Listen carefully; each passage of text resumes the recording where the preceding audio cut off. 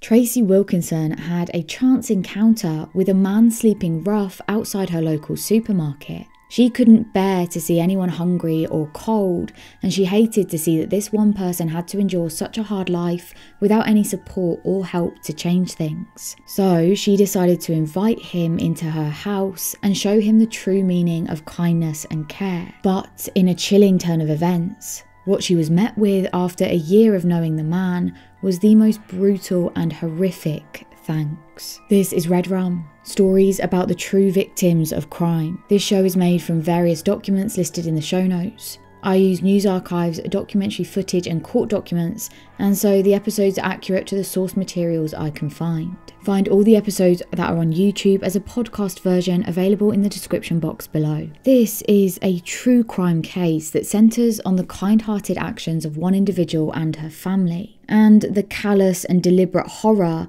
that one person inflicted on them. Please stay tuned to the end to hear a survivor's final words on what this case should mean for your support of those who need it most. The market town of Stourbridge is located in Dudley in the West Midlands. Its closest city is Birmingham, and part of the Black Country that sourced its inspiration for Mordor in The Lord of the Rings. Peter and Tracy Wilkinson lived in Stourbridge. They welcomed a daughter, Lydia, and then 5 years later a son called Piers. Lydia eventually went off to study physics at Bristol University, and she and Piers remained very close, with Lydia promising to come and pick him up from school when she got her breaks from uni. Their mum Tracy was incredibly kind-hearted and extremely passionate about helping others. This manifested mostly when she saw homeless people. She would often bring people who she saw out on the streets hot food and have a chat with them. It wasn't abnormal for her to go out of her way to help people sleeping rough. It was in March of 2016 that Tracy went to her local supermarket, and as she was leaving, she saw a man who was sat on the floor in a cardboard box. It was Aaron Barley, who was living on the streets, and they spoke at length about how Aaron was doing and why he was there. I'll tell you about Aaron's upbringing and childhood, but it is important to say that obviously Tracy didn't have all of this information. We don't know the exact ins and outs of their conversation, but with all of the details that have come out now, I can tell you who this man, Aaron Barley, was. Aaron's mum had worked in a factory nearby and found comfort in the relationship she had with her uncle, who was almost 20 years older than her.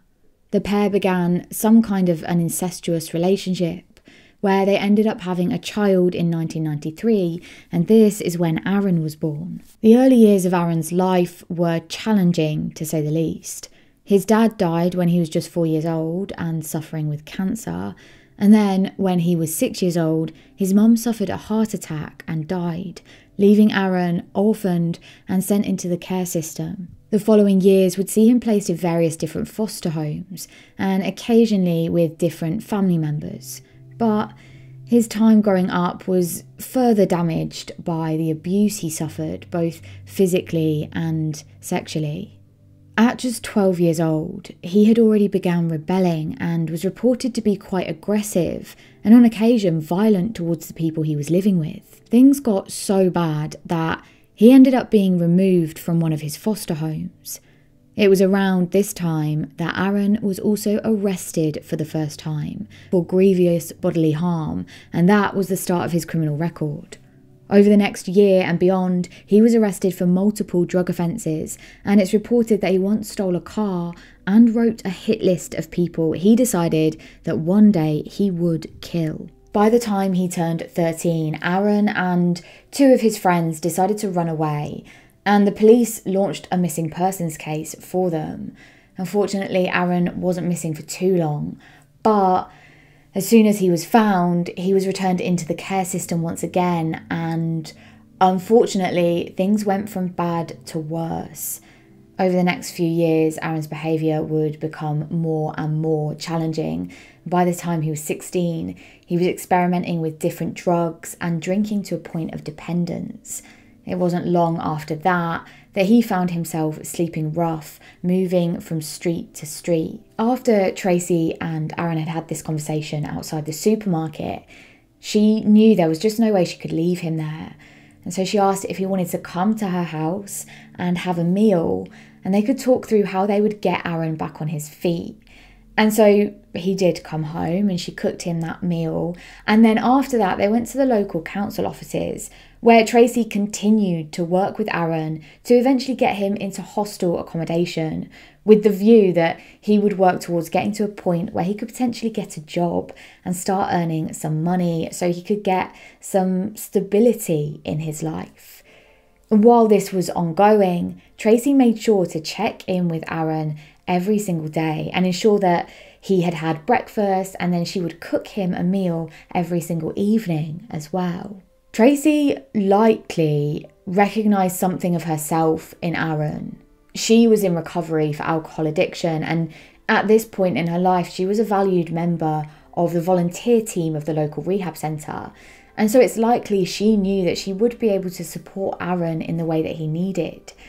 And she and the rest of her family spent the following few months supporting Aaron in various ways.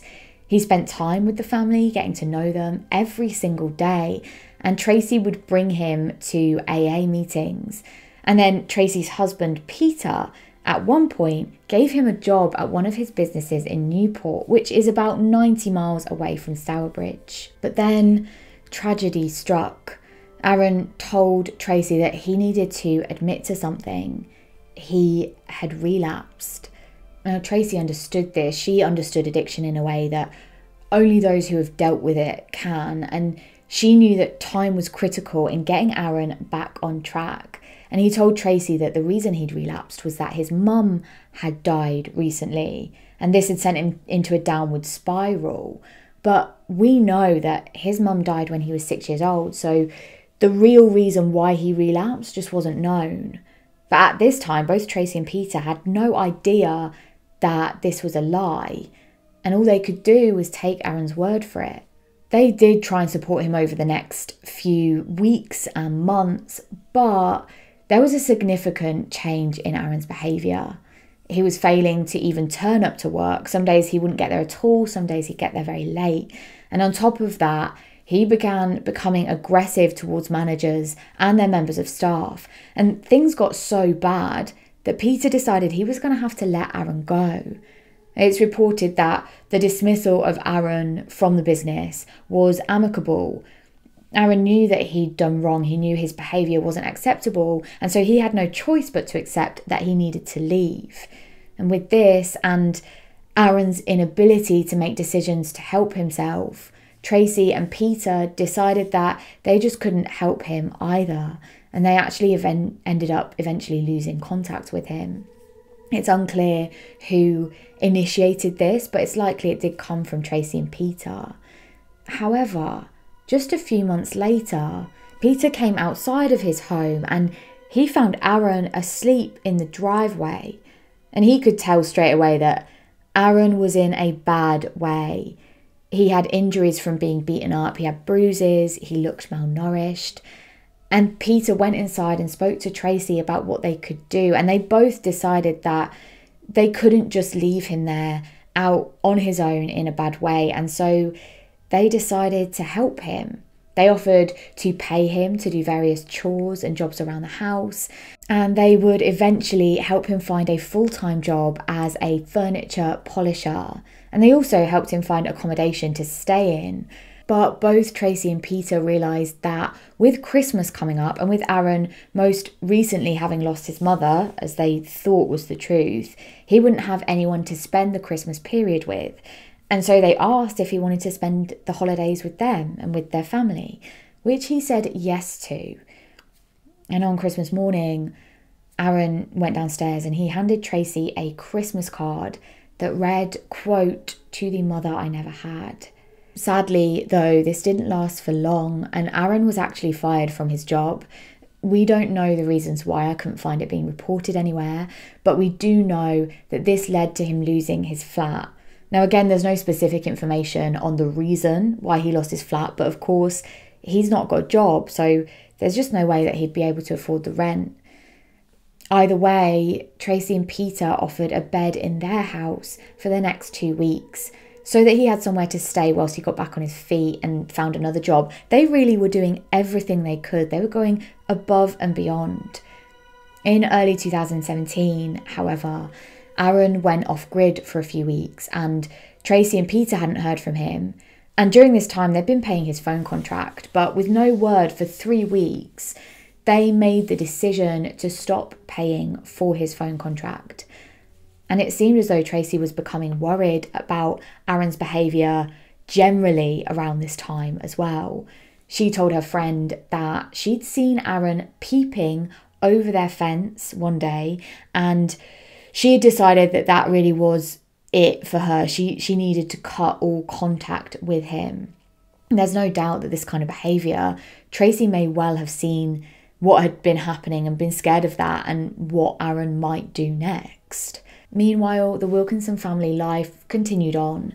Tracy was extremely close to her daughter Lydia, and being at university was the most time that she'd spent apart from her. And so for Mother's Day 2017, Lydia decided to come home and surprise her mum. Lydia got herself back to the family house, and then she got into her mum's Land Rover boot of the car, which was parked outside, and she hid in that boot and waited. And Tracy opened up the boot and she was completely surprised and thrilled to see that Lydia had come home for the day. The mother and daughter were so happy to see each other, in fact, that they shared a little cry and spoke of how lovely it was to be around each other for that day. The next time Lydia would see her mum, however, it would be under the most horrific circumstances. In the early hours of the morning of the 30th of March 2017, CCTV footage from the family home shows a man climbing over the garden fence and attempting to gain entry into the house. He's unable to actually break in, and so the man then waits in the back garden until 6:30 a.m. when CCTV then tracks him on his hands and knees, moving through the grassy area of the garden, along the garden wall, getting closer and closer to the house.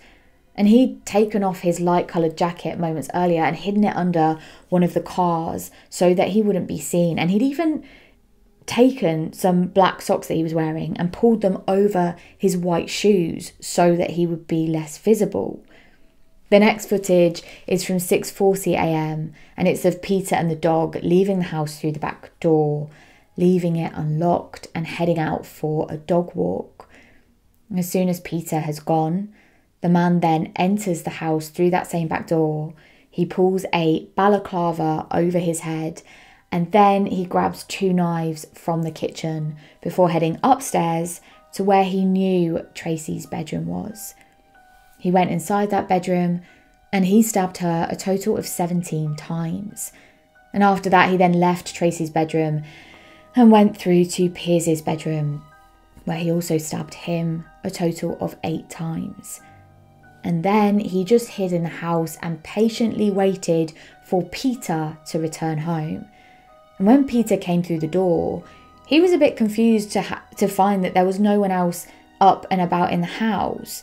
And it was unusual because it was time for Piers to get ready for school, and Tracy would usually have gotten up and started getting ready for the day, maybe made him a cup of tea for when he got home from his walk. But the tea wasn't out and neither were Tracy or Piers. Sadly, though, Peter wasn't able to wander for long because the man, still wearing his balaclava, lunged towards him with a knife and stabbed him a total of 6 times, whilst also shouting, quote, "Die, you bastard." After that, the man then left the house. He took the Land Rover keys with him, he stole the car, and then reversed out of the driveway and escaped from the house. As the man was leaving, Peter did manage to get to the phone and he dialed 999 and called for help. Thankfully, emergency services arrived relatively quickly, and that's when Peter told them that they needed to go and check on his wife Tracy and his son Piers. As emergency services went upstairs, they found Tracy lying naked on her bedroom floor, and it was clear to them that she was already dead. And then in the next room, they found Piers in his bedroom, but unlike Tracy, he was breathing.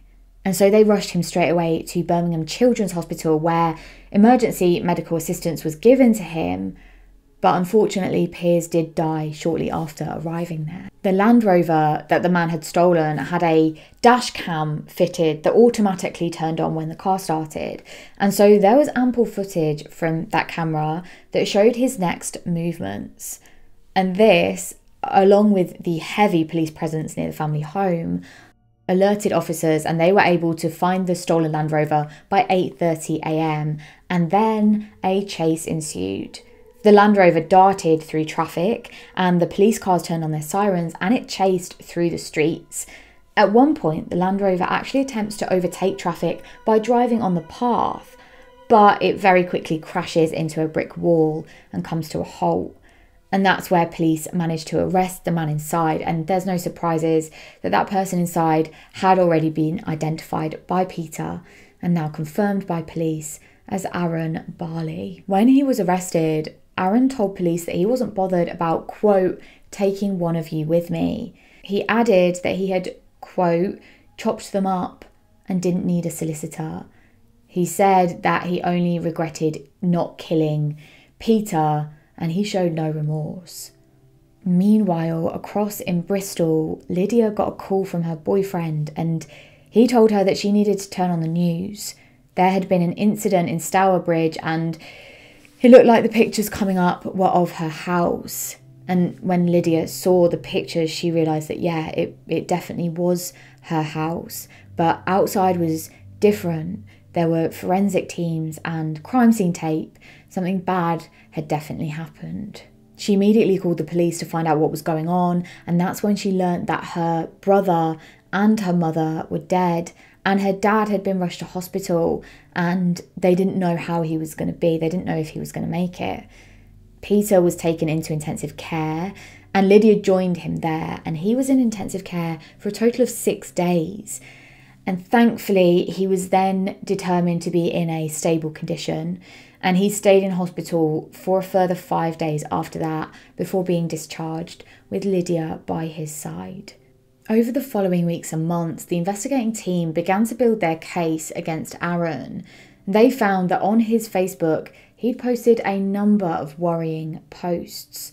One said, quote, "To all my family that haven't spoken to me for years, go fuck yourselves." And another said, quote, "Got to try and get some help before I go on a killing spree."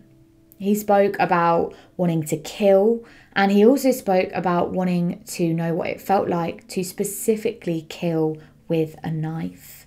As part of the investigation, they also looked into Aaron's criminal record, and they found that when he was just 18 years old, he was arrested and given a 3.5-year prison sentence. And this particular charge was for brutally beating his partner at the time with a piece of wood, which he then broke off and attempted to stab her with. The partner was badly hurt, but there was ample evidence to convict him, so he was sentenced, but as we know, just to 3.5 years. So by the time he was out, he was only 21 years old, and it was just a year after that, or just over a year after that, that he then met Tracy outside that supermarket. Aaron's defence spoke about his upbringing and chaotic childhood, and they tried to determine diminished responsibility as a defence based on psychiatric tests that were undertaken. But of all of the psychiatrists that examined Aaron, none of them could determine any kind of specific disorder that would warrant diminished responsibility. Ultimately, Aaron pled guilty to 2 counts of murder and 1 of attempted murder, and he was sentenced to life with a minimum term of 35 years. I mentioned at the beginning of this episode about a survivor speaking on what had happened, and so I wanted to share Lydia's words with you now. Quote, "I would always encourage people to go through charities and organisations specifically set up for that kind of thing. These charities know the system and they have the correct vetting processes in place. There are a lot of people out there who are in some unfortunate situations and need help, and it is an amazing thing to be able to help them." Thank you for listening or watching this episode of Red Rum. I appreciate you being here, and I wanted to just end this video with Something untrue crime related, but thriller related for sure. I've been reading a lot of thriller books recently, and I wanted to take some time at the end of each video to recommend a book or a film or something that I've engaged with recently that I've really enjoyed. So this is my recommendation today. It is The House Across the Lake by Riley Sager, unsure, should have looked that up before I start recording. Well prepared, great. But I'm really enjoying it. I'm near the end now, and I have no idea how it's going to end. I keep thinking that I know what's going to happen, and then it changes. Something completely different happens, which are always the best books or films. So that is my recommendation for this week. Next week I'll recommend something different, maybe a film or something. Anyway, I will see you next week for another episode of Red Rum. Bye.